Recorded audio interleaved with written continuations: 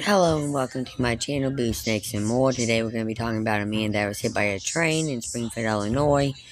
So please like this video and subscribe to the channel. And for more videos like this, also watch my other house channel, A&A Snakes and Stuff, my youngest son's channel, Henny's Toys and Games, or my oldest son's channel, Little Chris 10. Now let's dive into the video. A 25-year-old Springfield man is dead after being hit by a train on Friday night. Several agencies responded to the scene in the 4100 block of Ostermiller Road between Chatham and Auburn just after 9:40 p.m.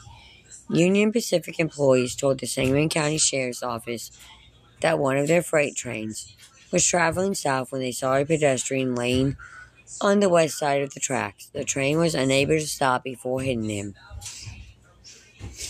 The Sangamon County Sheriff's Office said the victim was dead by the time first responders arrived, which included Chatham Fire, Chatham Police, Pawnee Police, and Auburn Police Departments. The Sangamon County Coroner's Office was also called in to help. This accident investigation is ongoing. Thank you for watching this video and peace out till the next one.